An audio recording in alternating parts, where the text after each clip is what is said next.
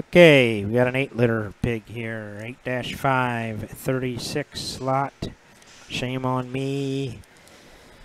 Drop kick. King 21-6.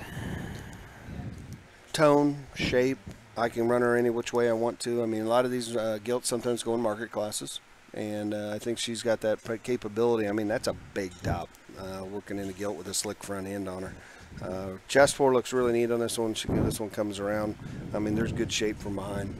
That's a big rear leg, my opinion. Big toes, big feet, big dew claw, but like Brian said, still has that uniqueness to her front end.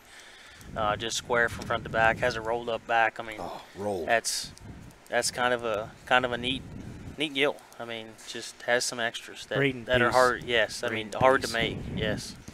Breeding piece. I mean, you can show this gilt obviously, but boy, the breeding potential on that one, which way you could take her to any of them genetic edge boars and make them champions. I think this is an opportunity here. Look at that skull and look up through just the front the back shape right behind the shoulder. 8-5, lot 36. Shame on me, gilt.